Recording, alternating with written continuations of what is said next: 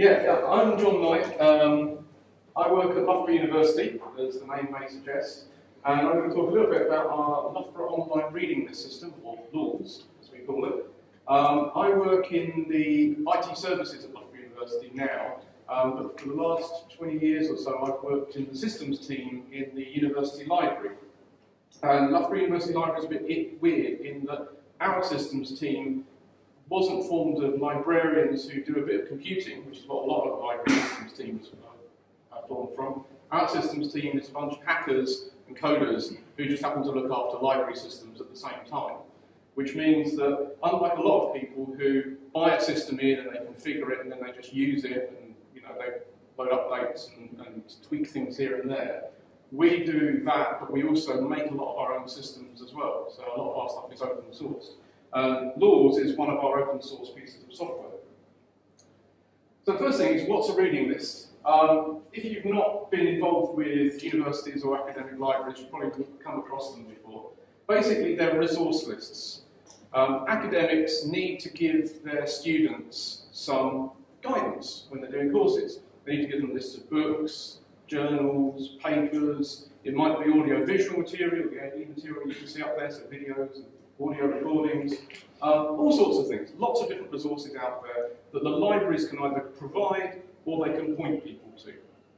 And the reading list system basically is just a way of managing that and providing it to the students in an easy way, allowing the academics to put them together in an easy way, and at the same time allowing the libraries and the librarians to get a view of what the academics are asking their students to look at, because that can be quite important. The reading lists are basically generated during the summer, because that's when the academics are free for the most part, but they are updated throughout the year because academics will add new papers and journals and a new book has come out, so they're constantly updated, but the vast bulk of the updates come in the summer. So our solution to this problem, originally reading lists were all provided on bits of paper. Academics would generate a Word document, or before that even just type it out and distribute bits of paper to their students. Libraries would only find out what was on the reading list if a student came in and sat down in front of the librarian and said, "Do you have this book?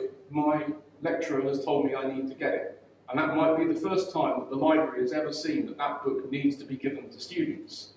Now, if they have got it in, that's great, but they might need more copies of it, or they might have never seen the book before, and the academic has neglected to mention that they're giving this book to their students, or recommending this book to their students. And then the library has a panic because they have to try and get an order for it, they have to work out how many students are on the course and order the appropriate number of books. Is it just a background reading book, or is it a core text? If it's a background book, you might buy 1 copy. If it's a core text, you might need 10 or 20 copies.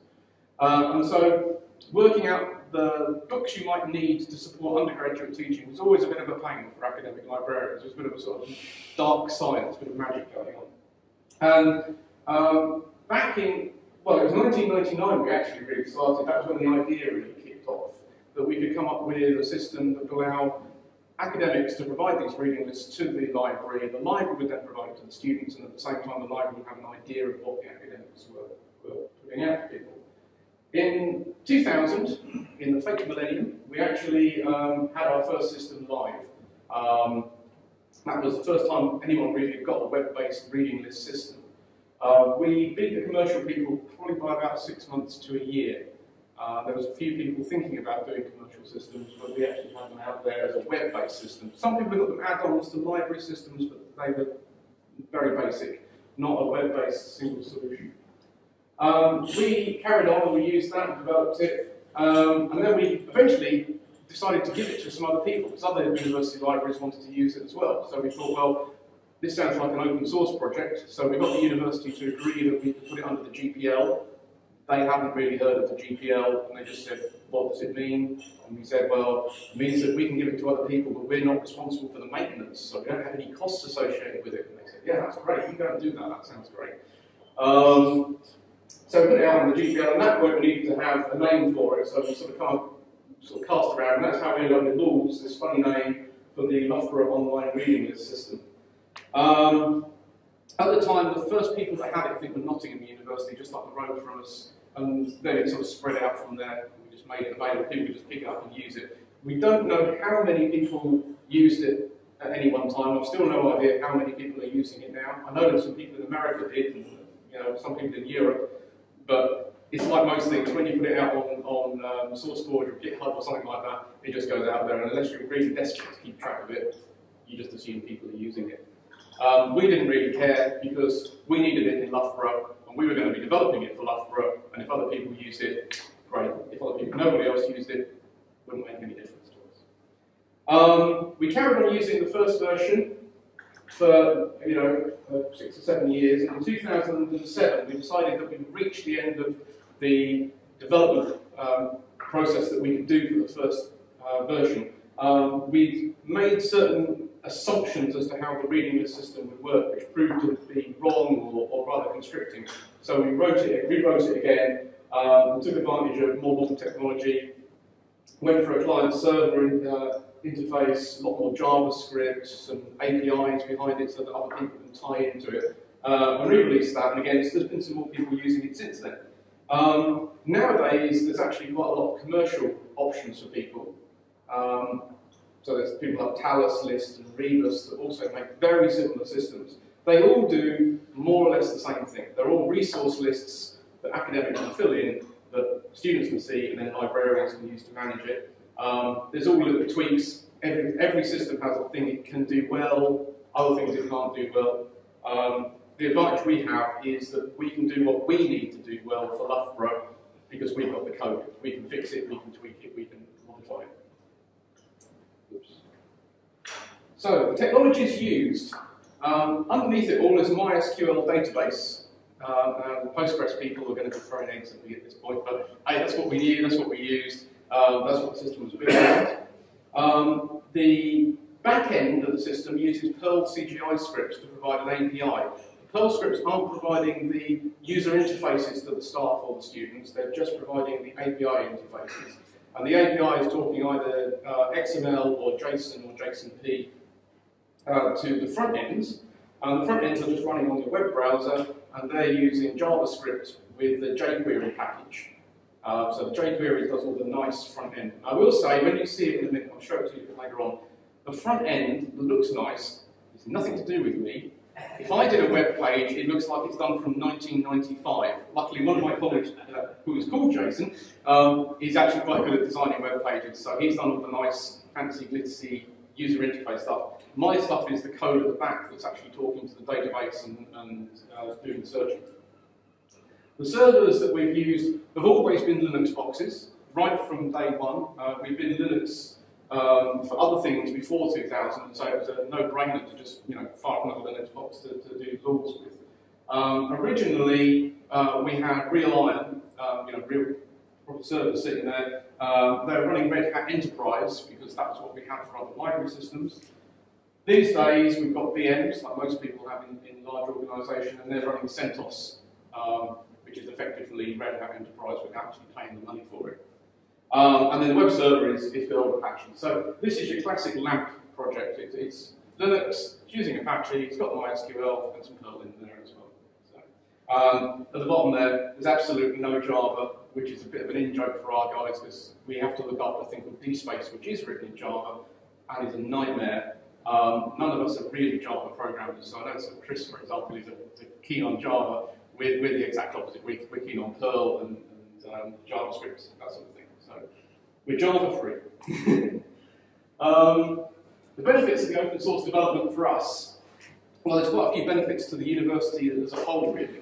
It's flexible to develop for what we need, because we can put in exactly what the university wants. We don't have to buy a package and pick and choose the bits we want, maybe pay for stuff that we're not using because it's all bundled together.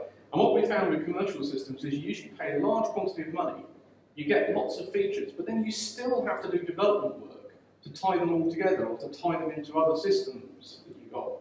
A lot of my other work that isn't to do with LORLS is tying other systems together, providing the middleware side of things. The costs obviously are less than equal to commercial packages. Obviously, open source is free for us and for giving to other people. The cost is really the servers and people time, and those are going to be there whether or not we use the commercial package or not. Cloud means that the servers aren't necessarily there, but you're still paying up front for people to configure it and set the thing up. And with reading lists, we find an awful lot of the person time isn't so much coding, it's advocacy, it's talking to users, it's persuading them that they need to put things into the reading list system, because academics still would like to just basically give students bits of paper and hope they would go away. So persuading them that it's a much better idea to put them in a centralised system, everyone will get a better experience from it, takes a bit of time and advocacy. And that doesn't matter whether you've done it open source or commercially. The other thing is, because I can bring this to things like Barcamp and tell people about it, so it's really handy for that. So this is what the students see of LORLS. There's a few screenshots. I'll show you some the live one in a minute. Basically, they can browse or search their reading lists, so they know what modules they're doing, so what bits of the course that they're on. They can look up via either the academic's name or the module code or the module title and find out what's on the reading list for that module. We provide them with a standard citation format, which is a version of Harvard's citation format. Citation formats are interesting because academics often make a big thing about making sure that students have the right citation formats. And then when we get citations from academics, they are a mess. They are all over the place. You know, I've been writing some code recently to suck in paper reading lists or electronic reading lists and Word documents from academics, which is supposedly in the Harvard citation format. If I make a piece of code that can handle everything academics give to me, it will become self-aware, because they are just all over the place. But at least we can give the students it in a standardised format, so that if they cut and paste, it looks right in their papers. We can also show what holdings the library has. So the reading list system can contain resources irrespective of whether the library has a copy of them, because it might be electronic resources, it might be AV material that the department holds. If it's something that the library holds, we can display that holding information from our library management system, which will tell you how many copies of the book we've got, are they out, are they on long loan or short loan, and all that sort of information. We can also get book covers via Google Books. So that's quite useful for the undergrads, maybe especially for the first years who aren't really used to academic libraries. If you can show them a picture of what the book looks like, when they go down into the stacks to go and try and find it, at least they know what the cover is that they're looking for, if they're not used to library organisation. And we allow the students to like or dislike items. So they can go to a reading list and say, yeah, this book was really useful, or alternatively, this book was a bit, didn't really help me, didn't confuse me, it was very difficult to understand.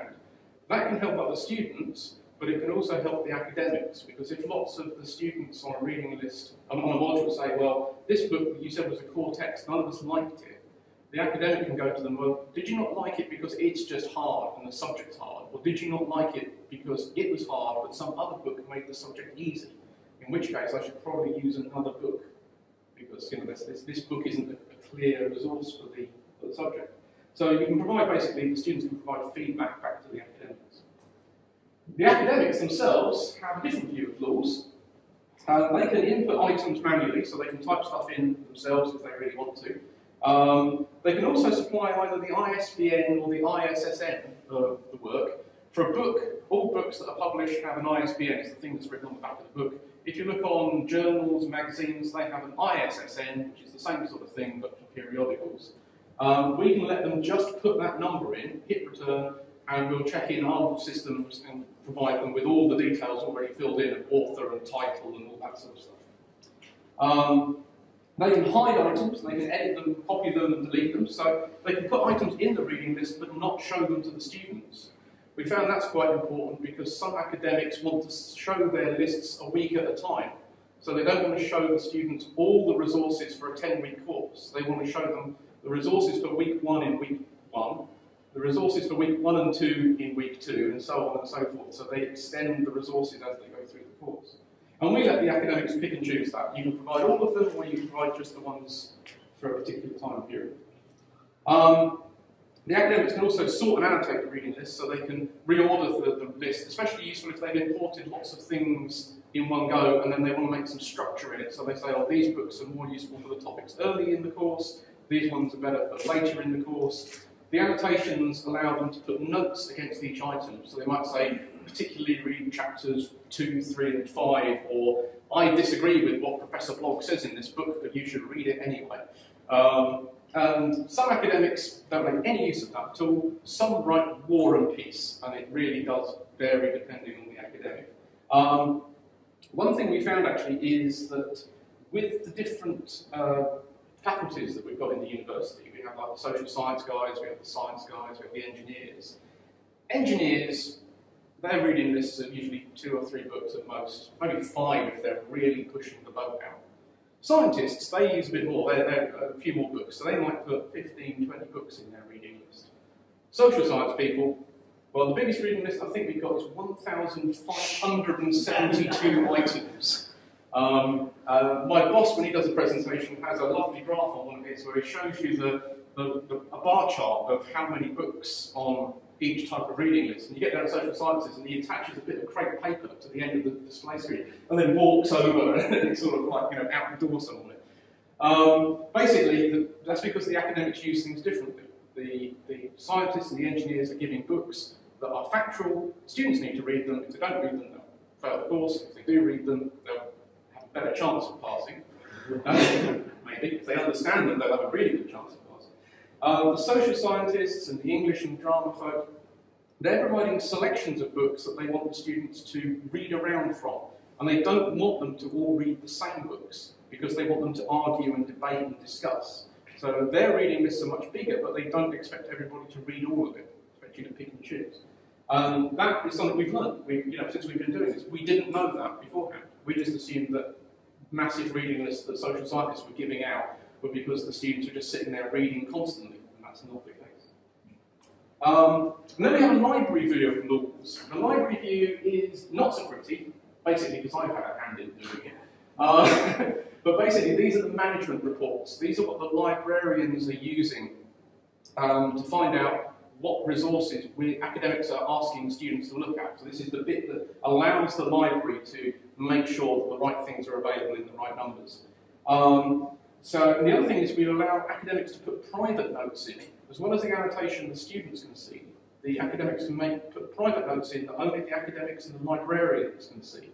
So the academic might say, here's this resource I want available, and the private note is, please make it the 3rd edition, I don't want the newer ones, because there's something he wants in an older edition that he's teaching around, and newer editions have either changed it or removed it or done something to it. So that's sort of, again, a two-way street that the librarians can then put a note back in and say, well, I'm afraid the only one we can now get access to is edition blah.